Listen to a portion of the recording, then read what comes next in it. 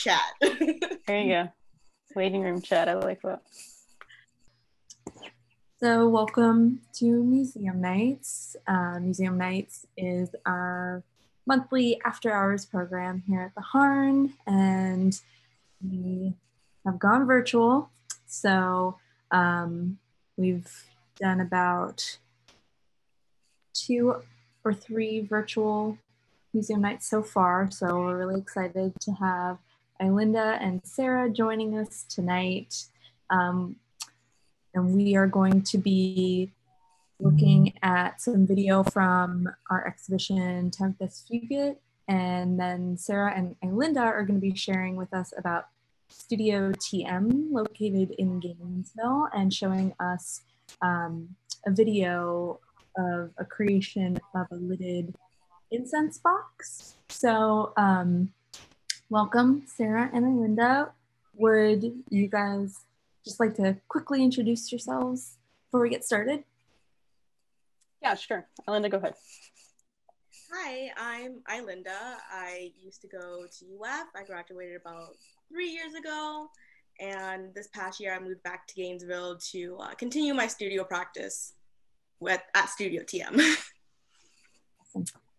And my name's Sara Truman. I have my MFA from Ole Miss, and I teach at Gainesville High School. I'm a ceramics instructor, and I own Studio TM. Awesome. Thank you, guys. So I'm going to play a little video that we have of our curator, Ailynda Ho, inside the exhibition Tempus Fugit. So I'm going to play that for you all now.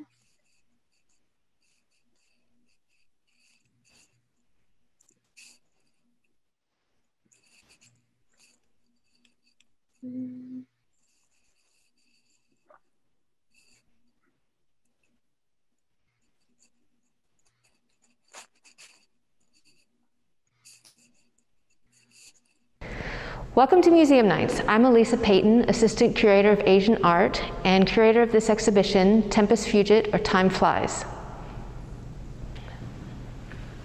We're standing in the North Gallery of the Asian Art Wing at the Harn Museum of Art, and this exhibition is called Tempus Fugit, 光陰矢の如し, Time Flies. And the idea is that we can look at time in many different ways. We can think about the nature of time, or how we measure time, or how we experience time. The experience of time can be more culturally specific, maybe even globally specific right now when we think about the pandemic and how it might be influencing your experience of the way time passes. So in this exhibition, the focus is on linear time, cyclical time, simultaneous time. Linear time, thinking about a lifespan from beginning to end, and not just of human beings, but also all the creatures that share the planet with us, or the planet itself. I mean, thinking about the aging of rocks, or the lifespan of a fruit fly. So we can think of time in a cyclical way as well. So thinking about the seasons and how things change over the period of the year, and the kind of inherent ephemerality of that, how the blossoming of cherry trees in the spring only lasts for a moment. Or, for example, some artwork in this exhibition really portrays a particular moment in time. Artists' experience of time is very different too. You may have experienced being in the zone when you're working on something. And artists working in cloisonné, in print, in painting, even though they're capturing a specific moment in time, it might take a very intense period of process to get to that moment in time. So there's kind of a discontinuity there. So in this exhibition, there's a great example of linear time. This is a hand scroll, and it is pretty extraordinary that it's almost 53 feet long. So we couldn't show all of it at once, but from right to left, from beginning to end, it shows a journey from the mountain to the sea.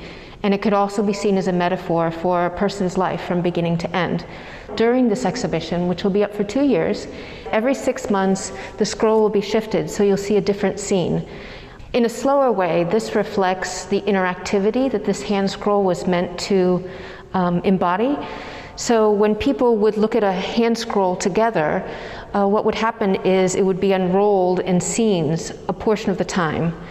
And so each scene, you know, there might be commentary on it, time to really reflect and enjoy. And so this replicates that just on a much slower time scale.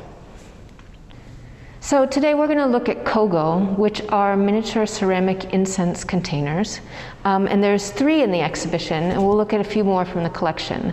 So kogo, for example, would be used to hold pieces of incense wood or aromatics that were used in a couple different kind of ceremonies. So the Japanese arts of flower arranging, tea ceremony, and incense ceremony, of those 3, incense ceremony is the one that's the least familiar to most of us.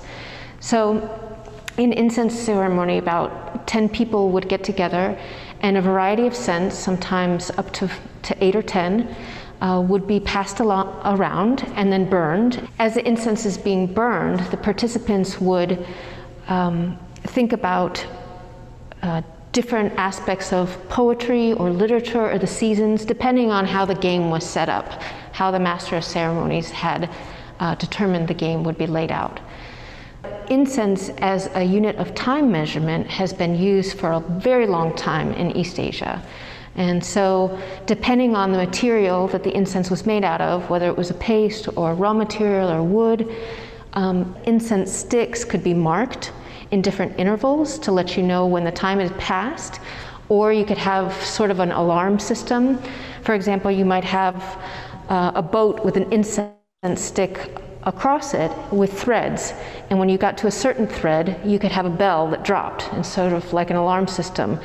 Another way that incense is used in time measurement in other contexts would be, for example, in a Buddhist temple, where you might have a very, very long coil of incense that marks the hours of the night. So kogo can be manufactured in a variety of different materials. They can be made of lacquer, ceramic, wood, ivory, metal.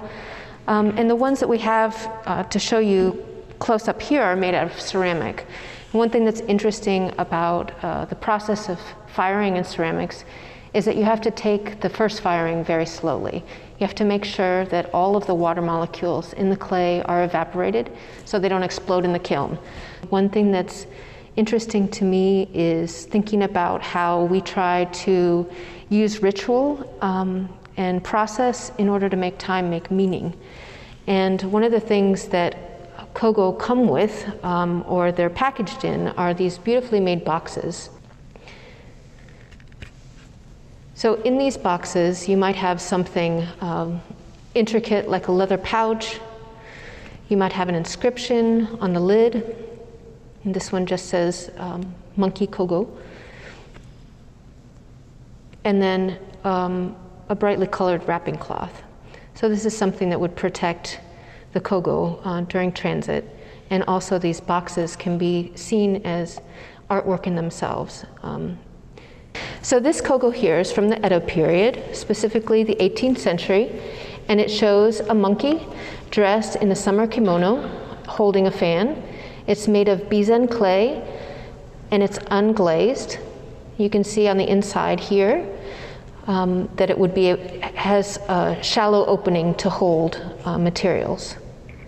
Here's another kogo from the Edo period, also 18th century. And this one's a little bit deeper. And this has a shino glaze, which is this white, thick glaze that cracks a little bit so you can see the under body of the clay. And it has a little duck, and it has the wheel signifying the Dharma, or Buddhist teachings. And this is a relatively simple box that it came with.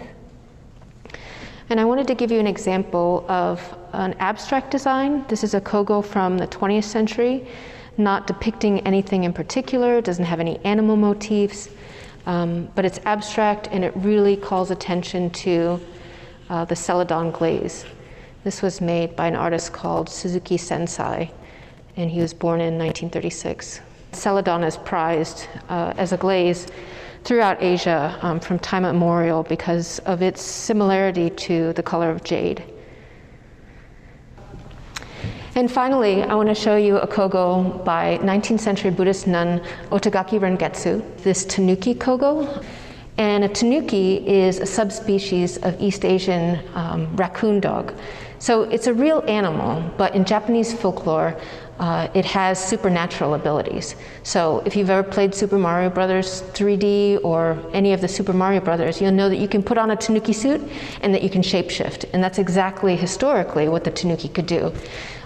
It could shapeshift, it could possess people, and it could be awfully mischievous. So this kogo, which would hold the incense or aromatics, is interesting because Lotus Moon would also inscribe poems on there. So one of the precursors to haiku was a poetry form called waka.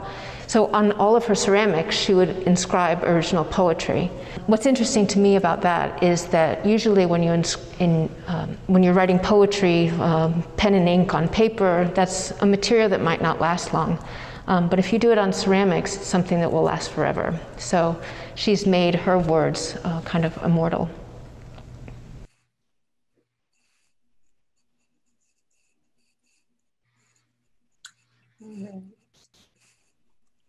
So a couple things. First of all, huge thank you to Elisa Payton for that awesome little snippet into the exhibit.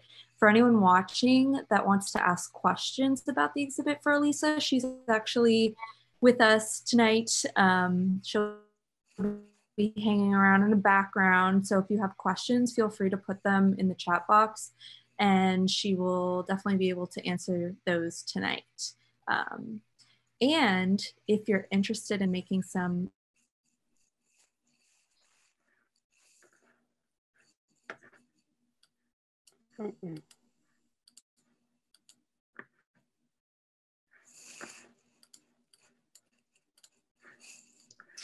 Looks like we lost, here she is. I'm like, where'd she go? Oh, so as I was saying, we on our Harnett homepage, we have some related art activities that feature more of Elisa's awesome videos, as well as another educator, Paige Willis. So definitely check that out. So we'll keep moving on and we will turn to Studio TM.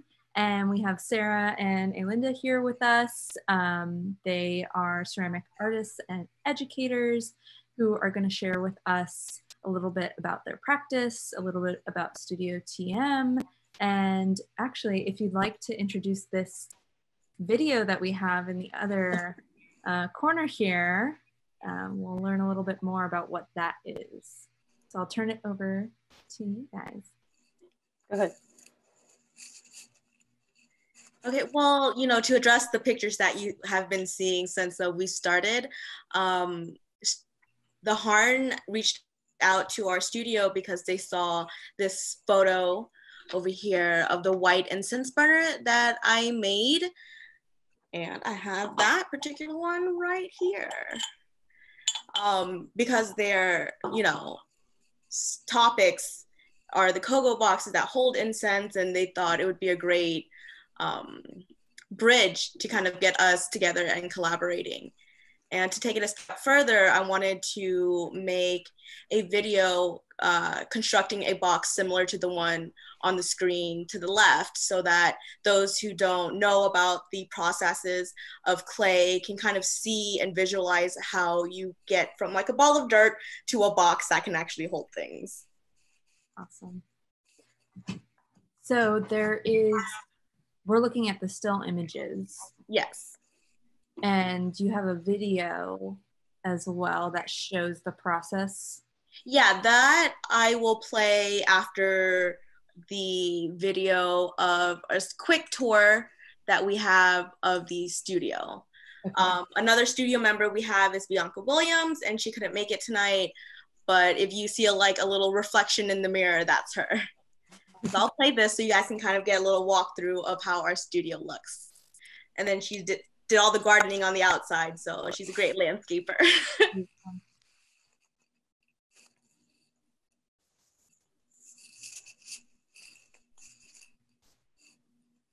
So what you're seeing is the main room, and then we have a wall for art.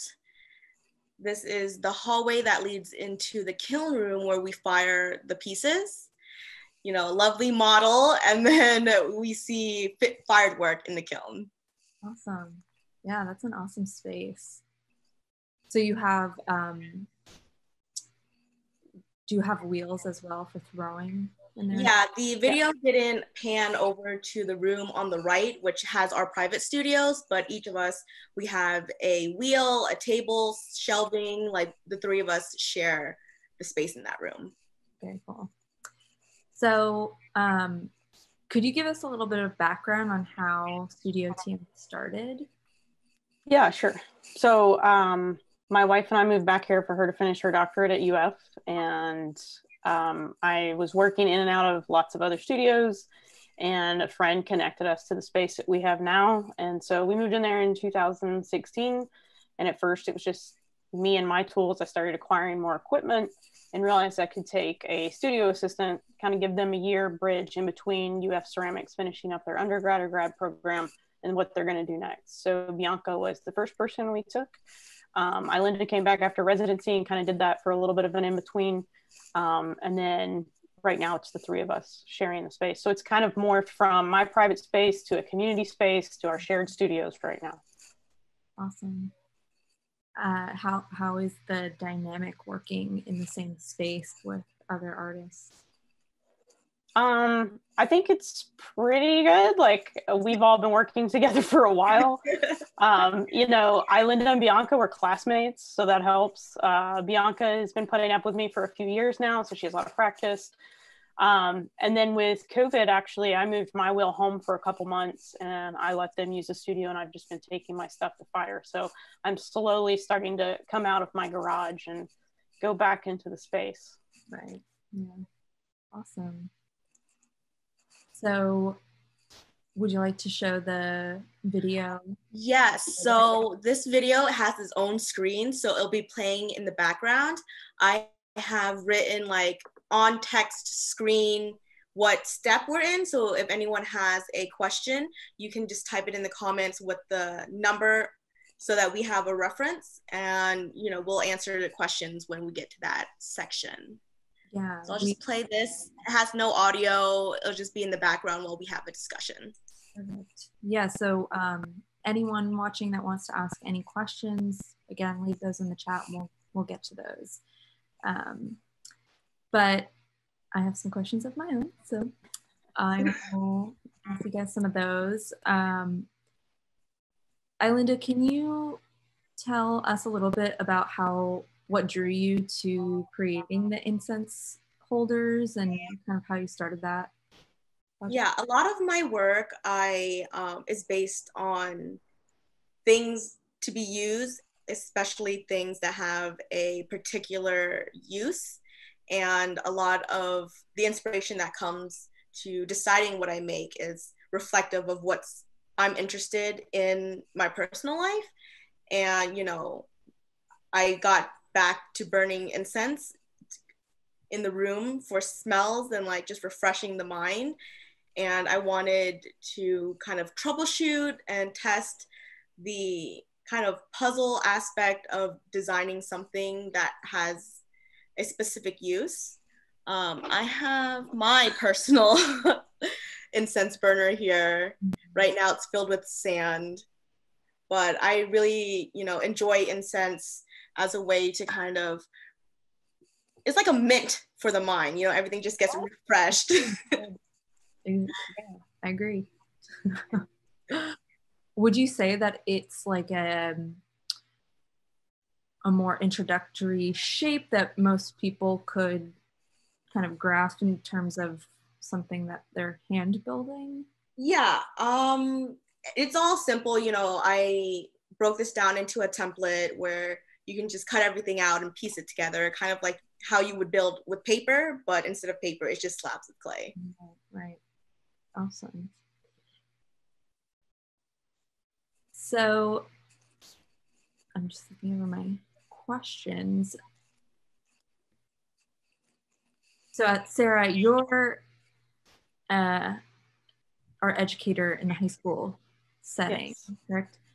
How, what is your favorite aspect of teaching art, you know, versus in your studio, in the public school system? Ailynda, you know, what's your personal favorite part of being an educator, being able to teach people these methods? I think in the K-12 setting, primarily the clay is like the great equalizer, right? Because every one of the kids comes from such a different background, especially at my school. It's very, very mixed with like all the different magnets and then kids that are zoned for us. And so my class is the class that's not required that everyone can just decide to take.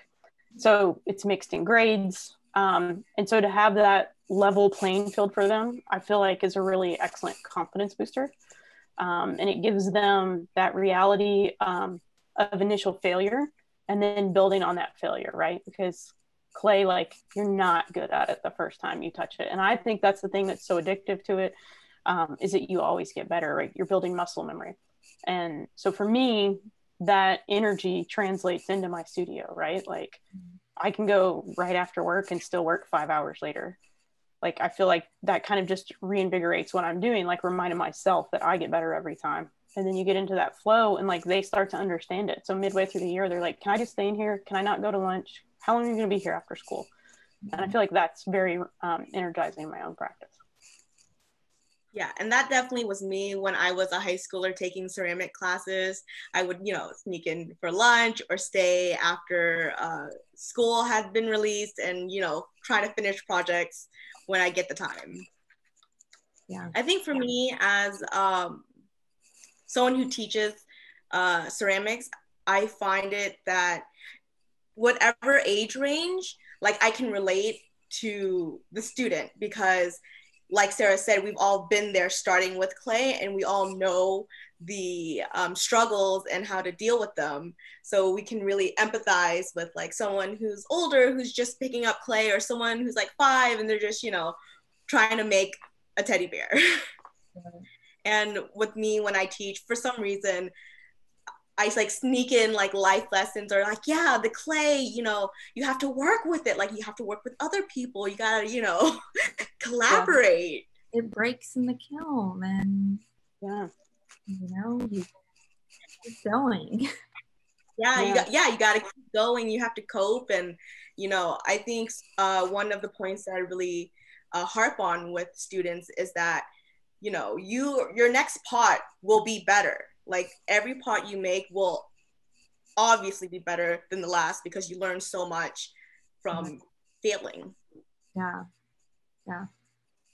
I think clay is one of those really like therapeutic mediums just between manipulating it physically, but also a lot of the points that you're bringing up and how it just relates to life. Yeah, the tactile nature gets so much out of their hands, right? And the rest of your classes, you're supposed to sit and you're just doing, you know, your work. And it's very much like click, click, click for each moment of time when you're in the room. Whereas when you come into your ceramics class, you know, you've got a few minutes of instruction here and then no instruction for a few days. And it's just working and using your hands. So they're getting out that energy. They're able to get up and move around the room, you know, using that tactile ability. It's a completely different way of learning. Yeah, definitely. Would you say that for either of you, any of these things were what drew you to ceramics originally? I would say the tactile thing is definitely what drew me. As a former high school athlete, like the ability to build on it more and more. It was also the first thing I was ever really bad at. I was terribly allergic to the clay. I've built up a tolerance to the red iron now. But I was terribly allergic to earthenware when I started in undergrad. I would break out in hives when I was in the ceramic studio, and I was terrible at it. I was that kid that everything I built broke. I couldn't see things in 3D. It was really, really challenging. So for me, it was that I could definitely build on that and get better every time. Yeah, for me, I found my clay program at my high school, and I was really drawn to the idea of making something 3D. Like the drawing classes or painting classes really didn't like, you know, draw to me, but like the idea of troubleshooting something and building it in real space. I think that's what I was really attracted to about ceramics. Right. Awesome. We have a couple questions that have come in, so I just want to make sure we get a couple of those. So first is a three-part question. Do you have a preference for throwing on the wheel or hand building? Do you have a preferred clay body, and have the circumstances of COVID changed any of this or your approach? Sure. So I'm a thrower. Like, I use my wheel almost exclusively. I use earthenware. That hasn't changed. My approach has shifted a little bit since COVID started. Going back into my studio and having uninterrupted studio time has been really amazing. And so I started approaching my pots differently. They're larger. They're a lot larger than they have been in the past several years.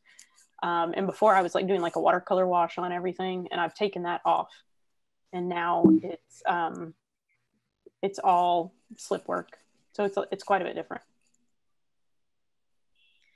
For me, it's been a long time, but I used to be like strictly on the wheel, and it was hard for me to think outside of the wheel. And then now I use a wheel as a tool in hand building. I find that I just personally feel the creative flow, easier when I actually can move things and manipulate things right in front of me. For some reason, like the wheel is just very static to me. So I'll just make forms on the wheel, take them off and cut them to construct them together. I have found my way back to P5 clay, which is like a porcelaneous white clay that it's gray, and I haven't used it since I graduated undergrad from UF. And I came back to it, and just the feel of the plasticity of the clay, I'm like, I really miss it. I'm like, I forgot how this clay feels, and it feels nice. Sorry, I got booted off for a second, but I'm back. Oh, okay. Yeah, and then how my work has changed. When COVID, first hit Gainesville, I guess that, reflected in my studio practice. We're like, oh, everything's shut down. We're not, doing anything. So I kind of, went into that mode. But when I got out of it, I was interested in like making work that would have a quick turnaround time just for myself, because if I like get stuck mid-process with projects, sometimes they get lost and like don't get finished. So the goal was like, let's have a faster turnaround.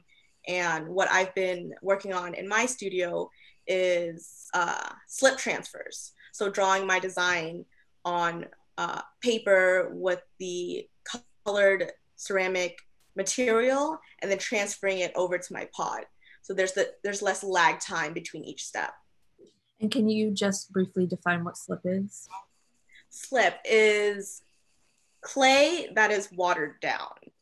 So you see in the video how I am scraping the box after I wet it with a sponge and cleaning off that card. The material on there is like that wet, slippy material that we use. So I'm gonna ask another question from the chat from Paige. Are you inspired to collaborate as studio mates? I feel like we don't do a lot of collaboration. I think. Yeah, I think we're in the studio more than our work. Yeah, we're always, rearranging the studio to meet like our needs as individuals and as a group, where, we at one point were teaching classes out of the studio before COVID, and we had to rearrange and make sure everyone still had storage space and places to put their wet work and dry work and glazed work. So it's a lot of change physically that happens in the studio because of our making styles.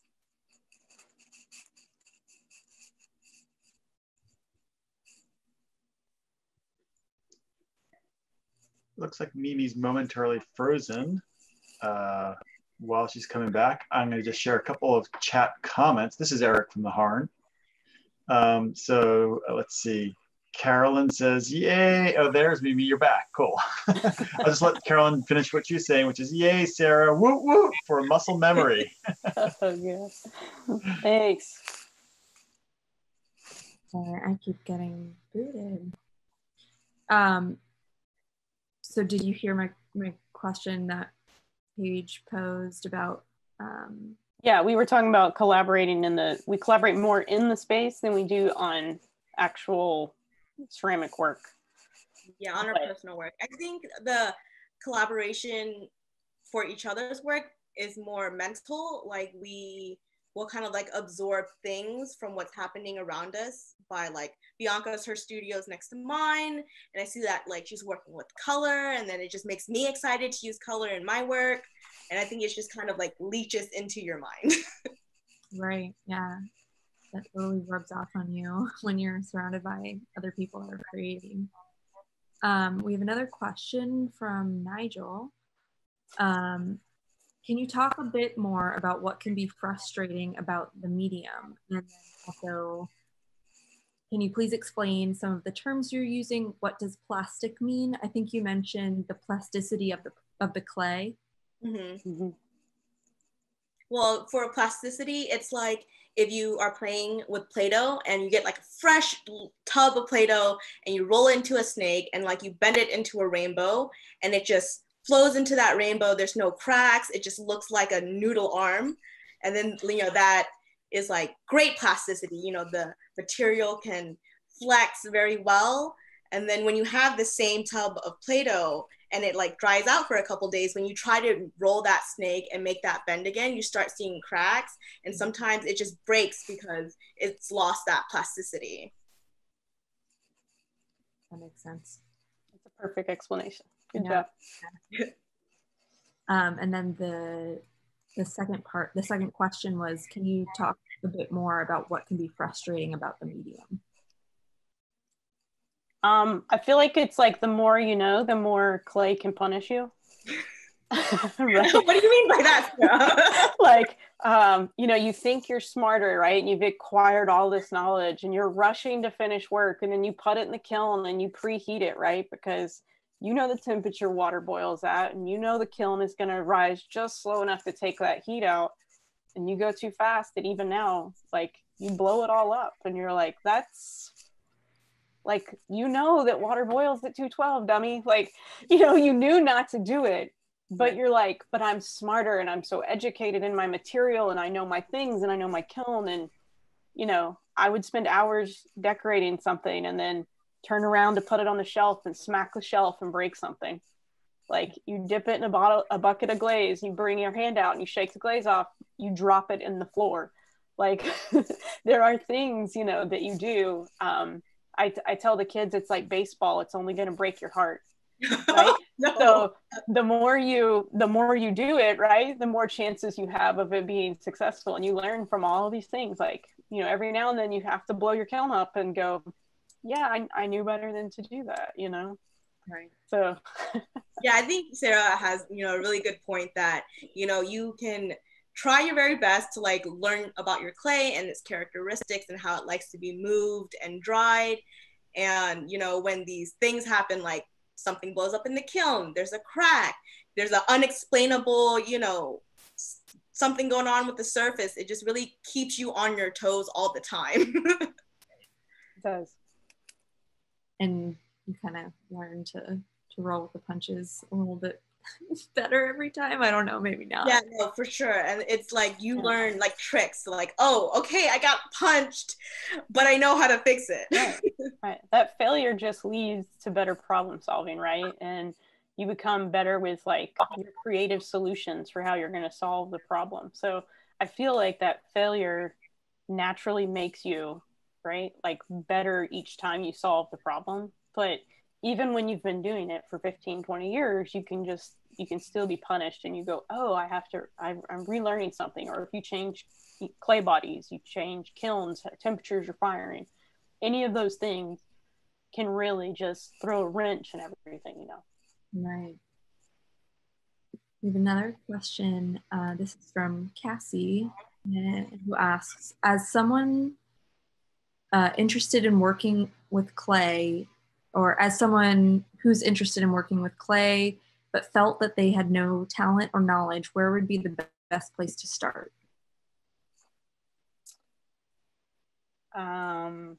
So I think talent is an illusion. I don't think that's a real thing. I think everyone has a natural ability to pinch material, right? Like drawing is mechanical and clay is the same. So just starting anywhere, right? If you want to learn to hand build, start hand building, right? If you want to learn to use the wheel, take a wheel turning class. But all of those things are mechanical and can 100% be learned. Yeah, and then for, I guess just starting out with clay, a big points to note are the learning curve is very steep. So like, don't beat yourself down, because I've seen a lot of, you know, the whole age range of people really like getting discouraged as they're making something and it's not, you know, happening the way they want to. And it's like the first time using clay. And I just have to remind them like, hey, let's take a deep breath, you know, and just approach this situation. Because, you know, like I said before, every object you make is better than the last one, because you learn so much about how to work the clay and pinch the clay. So it's like, you know, being in a relationship, you just gotta figure out what your partner's attributes are so that you can, you know, bring out the best in each other. Fantastic. I'm just jumping in while, oh, here comes Mimi. She's coming back again. There you are. Mimi, you missed a great answer. I hope you get to see it on the YouTube video later. I'll step back. They were just talking about the challenges. And well, I did want to ask, while I'm here, okay? Yes. Hey. Talk about, like, there's a puppy here. Talk about failure. You're talking about failure, and I was wondering if you find that ceramics with kids, and maybe you talked about this and I got distracted, but ceramics with children is a good way for them to get introduced to resilience, picking themselves back up, those kinds of challenges that, you know, kids need to learn. Yeah, absolutely. We focus so much like on this absolute success with grades and sports and ability, and you know, they're not taught that, you know, if you challenge yourself with any material, whether it's academic or physical like clay, right, that you're not going to get it the first time. It's okay to fail as long as you're absorbing something from that, right? And then you're taking it to apply it to something else. So with clay, you're building on that failure to be able to build the next thing, right? In academics, I feel like it's stressed so much that you're not allowed to absorb that material, but maybe you didn't do great on the quiz or whatever. If you absorb the material and you learned from it, and then you learned from the quiz what you did wrong, then you learned more than the person next to you that memorized it, regurgitated it, and forgot it. And I think that's like the really beautiful thing about putting kids, no matter the age, in ceramics or any art medium, is when they're learning to draw a line for the first time correctly or pinch a pinch pot. Like, they're not going to do it great, but they're going to build on that every time. Yeah, when I was at the Morian Center for Clay at St. Pete last year for my residency, I was teaching summer camp to the 5 and 6 year olds. And, you know, I guess their context of clay is just like Play-Doh. And, you know, they get the benefit of just, you know, making something. They're not restricted as an adult. Well, how does this work? Well, I have to attach it like this perfectly. You know, they're more free to just really build. And then it's trying to help them like reel it in, like, yes, we can build, but, you know, there are structural like foundations that need to happen if you want your project to survive. But I really do see like they just are unafraid of the material, you know, because they're not scared to fail yet.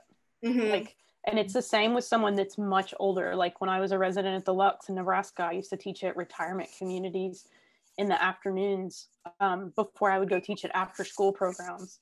And these elderly people, they didn't care. They just wanted to sit down there and squish it, you know, like they were like, I'm going to smash this up.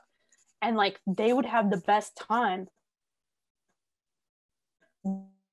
same after school 5 and 6-year-olds were building, because it was just that expression of using their hands. And I feel like sometimes with high schoolers and definitely middle schoolers, they are afraid of that failure, right? It has to be perfect. So it's really important to like give them that reassurance that failure is part of it, to let them experience it. But with little kids, they're like, oh yeah, there's no rules, watch this, you know, and they're going to pinch it into They're like, I already know what to do. Yeah, they're like, I got it, just give it here, I got it, you know. Yeah. And I love that. No hesitation. Yeah, I think, you know, when people are first getting into clay too, that, you know, being very present and just realizing that, you know, there's a lot of information for you to take in mentally and physically with your hands working with the clay, and to go into like a session and think like, I'm gonna leave today with a box, I'm gonna leave today with a cup, like that just kind of puts the pressure on you. And then that's where you get all the negative emotions of failure and like, you know, anxiety. I'm just like, hey guys, it's an experience. Let's just, you know, go through it. Yeah. Someone wrote a really good comment. I think it's L Pancakes, which is an amazing username. Falling is an illusion. Yes, big smiley face emoji. So I totally agree. There's another question from Jody here, more of a kind of technical question. Does Gainesville's humidity present any environmental challenges, or perhaps the speed at which you can dry your work before firing? I look at it as a good thing. Like, for the most part, like, we don't have to worry about stuff drying out. I remember being in Nebraska in the summer, I'd like throw something, an hour later I couldn't touch it, you know. Down here, especially my garage, like I can make something, go back in the house, do laundry, have lunch, whatever, come back out, like we're still good to go. I think we do take our kilns up a little slower, you know, to make sure that moisture's out of there. But as far as from a working stance, unless you're in a rush, it's a pretty nice problem to have.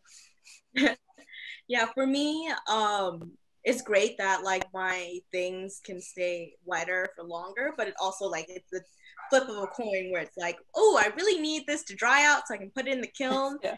So it's just an extra step to like, okay, I have to place this in front of where the AC vent blows air out, Yeah. or I need to set up a box fan in a corner so it dries this out, but not the other things out.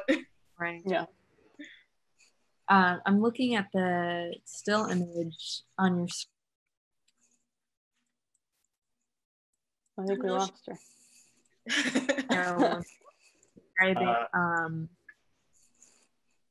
Yes, lost so you the box for on the sure. screen. Yeah, so when Elisa was showing the incense holder that had the inscribed poem, Mm-hmm. kind of was reminding me when I was looking at this box, and I was wondering if either of you in any of your personal work either use, do any sort of inscription or use like written word or anything like text in your work, or use it in that way. I personally do not, but like there's plenty of like other ceramic artists that really like, you know, hit it very well with like social commentary, or like, you know, expressing feelings in their pots for other people to, you know, feel. But as far as my own work, I keep to like floral shapes and just, you know, more imagery than text. Yeah, I don't use any text at all in my work. Well, I have this box that we pictured at the beginning, and right now it does hold some incense materials. Right now you see that there is some quick light charcoal. So I would light something like this up to put in my sand. I wouldn't use the whole charcoal because it burns too long. I probably use like a fourth at a time. And then you can sprinkle some loose leaf incense. This is white sage and cedar. And some other forms is the cones that smoke. And even just putting it in this box, like the box just smells of the incense. And like sometimes even just, because I've had this box in my studio with the incense in it. And like, and when I'm in the main room and the AC turns on and I like get a little glimpse of the smell, I'm like, okay. And then I come and look at the box and open it. And it's like a, you know, surprise for the nose. That's the same box from the video. It's no. Similar. It's the box that you have on your PR and what I had up at the beginning, but the box in the video is just, you know, made very similarly to this one. There's another question from Cassie who asks, do you ever listen to the clay? I mean, do you see the clay taking on a form that you did not intend and use that instead of what you planned? There, I see you smiling. I'm very intentional when I'm making, so I don't hear it very well. Except arguing back maybe that it doesn't want to do what I want it to do, but no. Yeah, like I can imagine like on the wheel, like you already have this like predetermined shape that you want your piece to look like. But you know, my experience hand building when I'm pitching a form and like it does, you know, grow into its own, you know, shape. And I just look at it and I reconsider like, okay, maybe you would look better if you just, you know, had a little fatter tummy and like came up this way, you know? Like it does have like a personality of its own, even if you're wheel throwing, like the clay could be like, oh, you're using too much water, I don't like it, I'm not going to do anything you want. Yeah, I definitely had more of that experience than the other.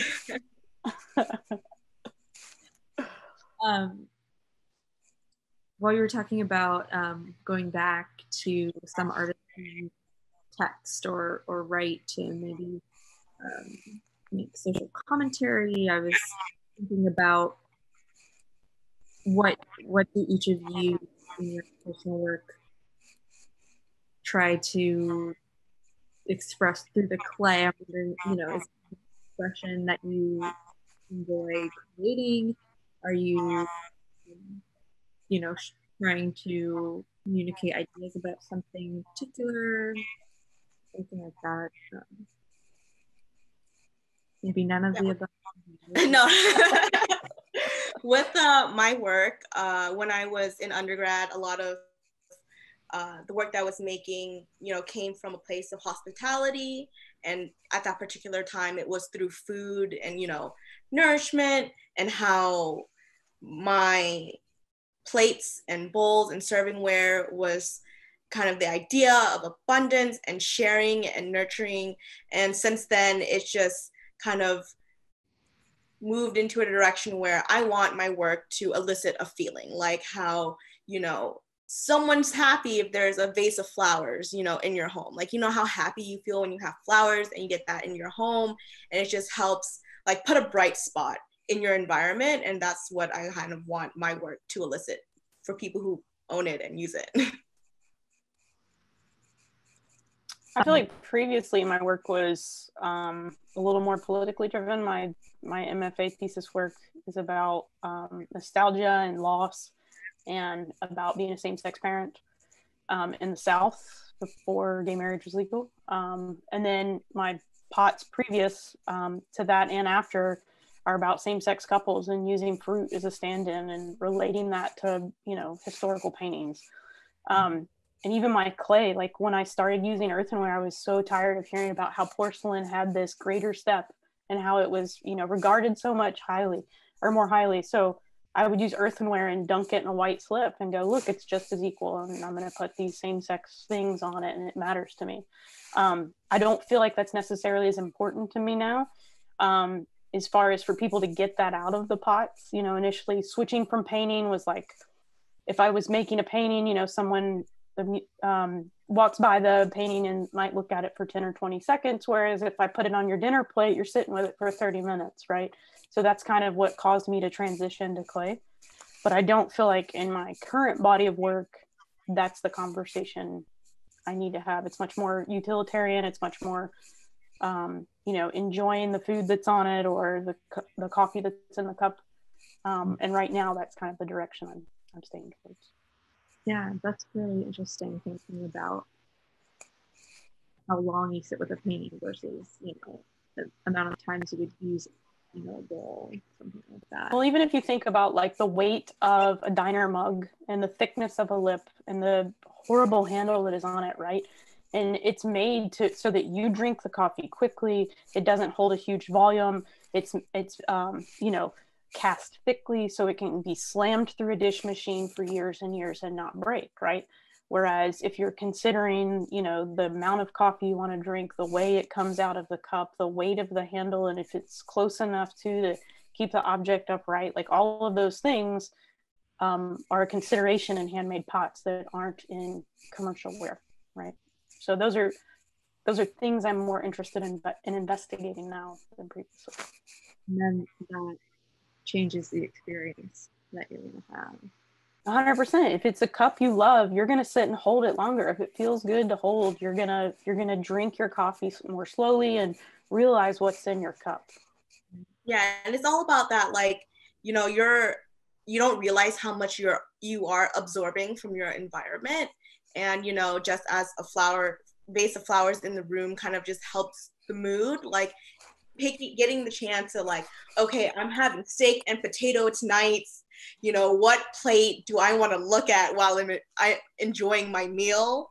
And, same thing with, beverages. Like when we have guests over, we're like, okay, here is our cupboard. Pick any of the cups that you want. And, it's a special moment to, curate your experience. Yeah. Yeah, before we like hopped on the Zoom, I'm like, okay, I need water. What cup am I gonna use? I own this cup, but Bianca made it. And it's like one go-to cups. So this window, I'm not sure if you can tell, but I don't want to spill my water. So there's this slab of clay here that covers this cutout. And when it hits the light, you can see through the window, or you can see light coming through the window. So that's, what she liked about porcelain, is that transparency that you can get and how she can like use that in her designs. It's really beautiful. We have another question. So a couple more minutes. So this question is from Nigel. What are the advantages of the apprentice system over, say, learning in college? Do you feel higher education is moving away from teaching functional pottery over more conceptual sculptural ceramics? I think everyone has to pick the path that's best for them. There's good things about all of it, right? Like if you want to go to school versus if you don't want to go to school. I think it depends on the type of work you want to make. I think it depends on the type of people you want to work with. And I think for our studio, people coming out of their undergrad, they have this really heady experience about like finishing work and what that's supposed to be, and they're surrounded by a massive graduate program. And for them to be able to take a step back and take a breath and go, but wait, what do I want this to be like, right? Do I want to be part of this institution? Do I want, there's a whole new maker market that's completely separate from that people are using social media for. So I think giving people space for us is what is so important to figure out what's next for them.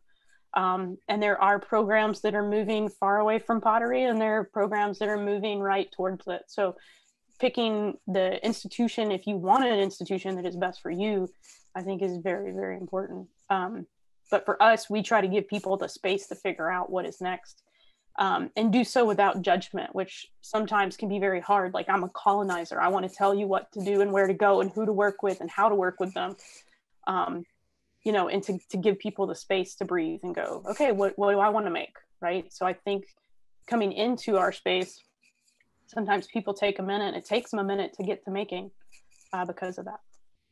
Yeah, to piggyback off what Sarah said about being in school versus out of school, like the floodgates of the mind really do open because, you're at the university, you have assignments, you have deadlines, and you plan accordingly. But like when you graduate, you realize that, I got to, draw up this discipline and make my own schedule and decide what I'm going to make. And there's a lot of decisions and like lifestyle changes that happen that you aren't, aware of initially, especially in the learning sector where everything was so academic and, there's a reason, there's a history, and, taking workshops outside of school, it's much more relaxed. It's like, hey, just make whatever you want to make. I'm here to help.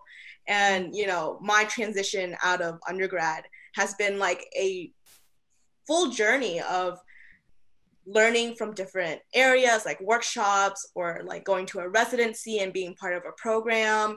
And then now this year, I'm trying to really gather what I've learned since I've graduated and kind of map out how I want my future to be.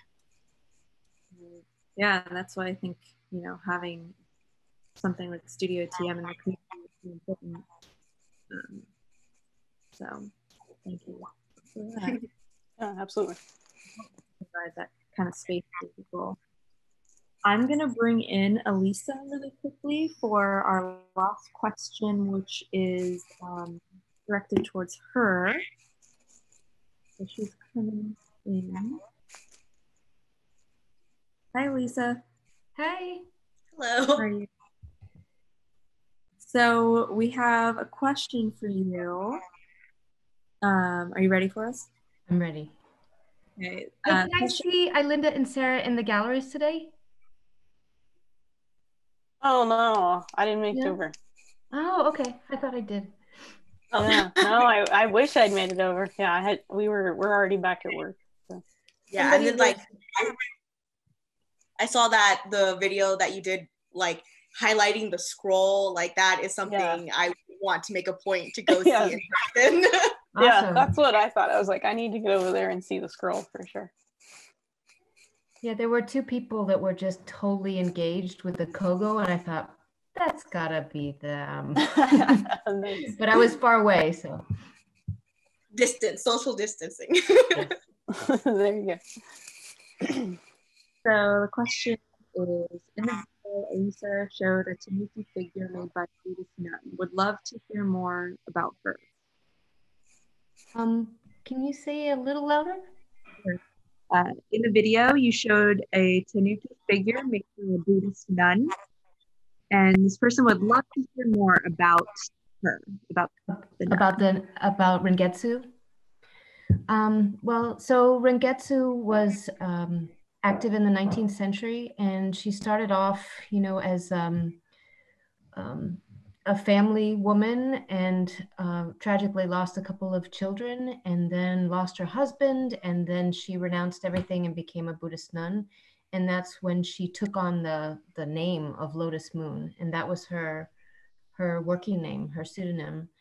And then she began writing waka poetry, which is kind of like haiku, a precursor to haiku, a little bit different. And then she inscribed them on her pot. So not only do we have the Tanuki in the Harns collection, but there's a whole cabinet in the Axline Gallery in an exhibition called Avenues of Exchange. And there's several pieces by her in there as well. Yeah, we have amazing artists in our Asian collection, both from the past and the present. So wonderful kind of scope that we have between our ceramics. So thank you, Ailynda. We're kind of right on the end here. So I just want to say thank you to all of you. Thank you, Ailynda. Thank you, Sarah. Thank you, Ailynda, for taking the time tonight and sharing with us about your work. Would it be correct to say that the lidded box instructions are accessible to folks that would be interested?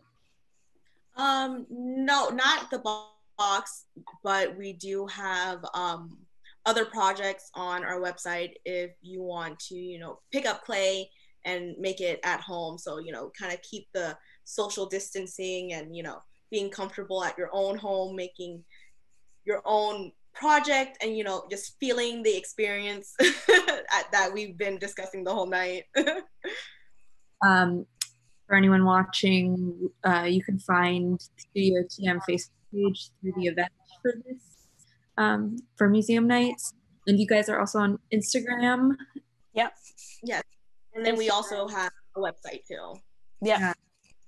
Definitely encourage everyone to check it out and support Ailynda and Sara. So thank you guys so much. It's been really awesome talking with you all. Yeah, thanks for having us. We had a great time. Yeah, thanks. All right. Thanks, everyone. Good night. Hey, bye. Have a good night.